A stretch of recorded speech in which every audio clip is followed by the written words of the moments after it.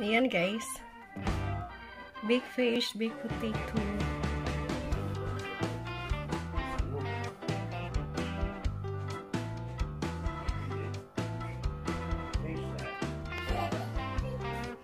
Kain tayo.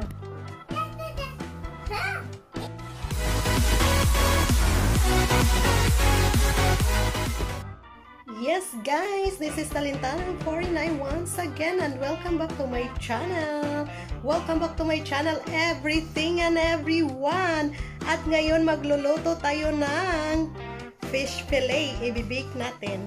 Ito guys ang mga sahog. Ayan, may garlic tayo crush at lemon. Of course, ang onion or sibuyas at ito yung lemon juice. Ayan, at ilagay natin dito sa bake form. Ito guys, ilagay natin ang mga ilang onions here. Under. Ito. At some of the garlic. At of course, maglagay tayo ng asin. That's the Himalayan salt.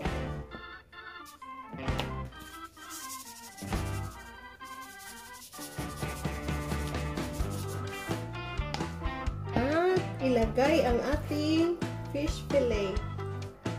Ayan. Yung huli po itong isda ng asawa ko. Ayan siya.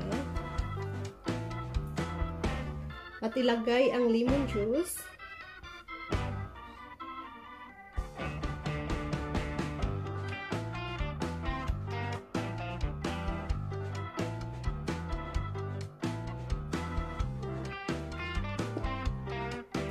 And add some salt.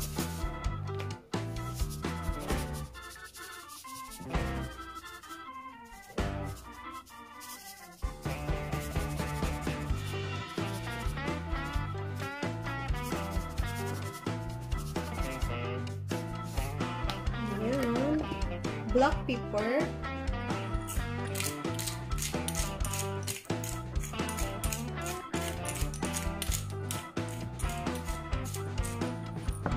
Let's put the garlic up here.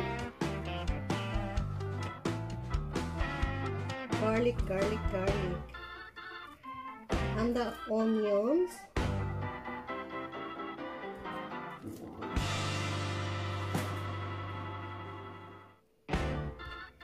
And the lemon.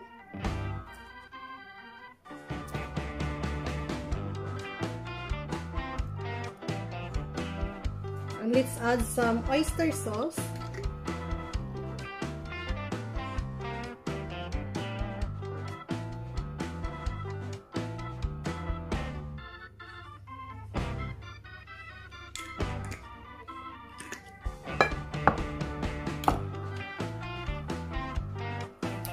And let's put some butter. You can use butter or olive oil guys. And I preferred butter. Ayan. You can use olive oil also. Because I love fat, so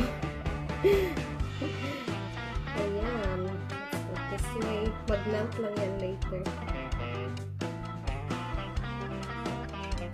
Ayan. At ilagay natin siya sa oven. Ayan siya. Ready ko na ang oven. So, ilagay natin yan sa oven ng mga 20 to 30 minutes.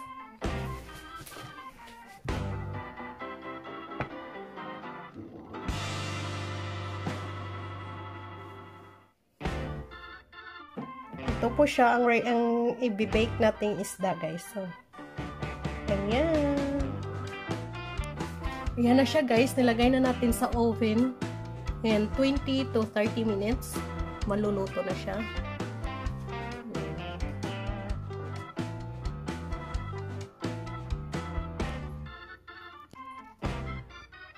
Ang tagal pala, nagugutom ako.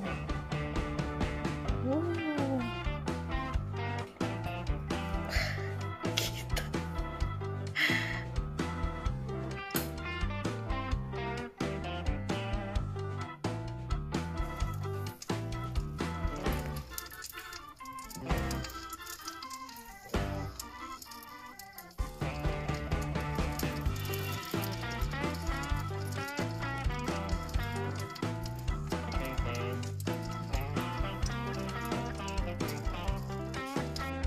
Yan na siya guys. After 25 minutes lang po yan. Ayan. Hawinin na natin yan.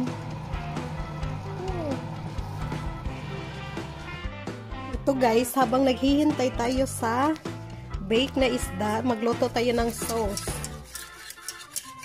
Ang sauce ay butter, cornstarch, at saka salt to taste, syempre Himalayan salt, at ang parsley, dry parsley leaves.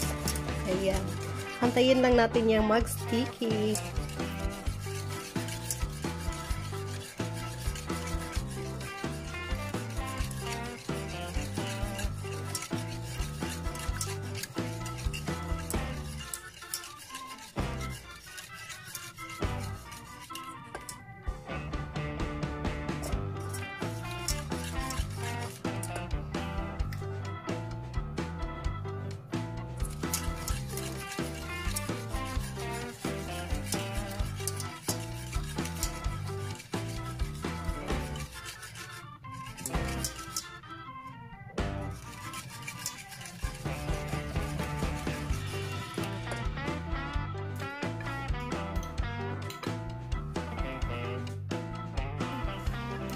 Ayan siya guys, at lagyan ang Paris po niyan ay yung baked potato. Dada! Potita! Potita! Potita! Potita! Potita! Potita! Potita! Potita! Potita! Potita!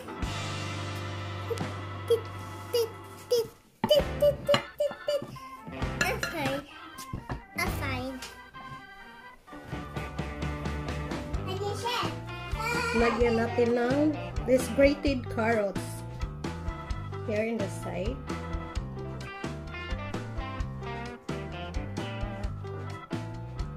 Grated carrots.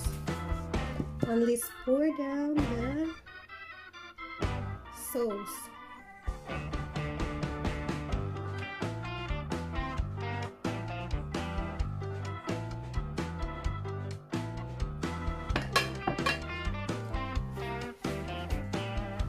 And put this fresh parsley. Ayan. Ayan guys. Big fish, big potato.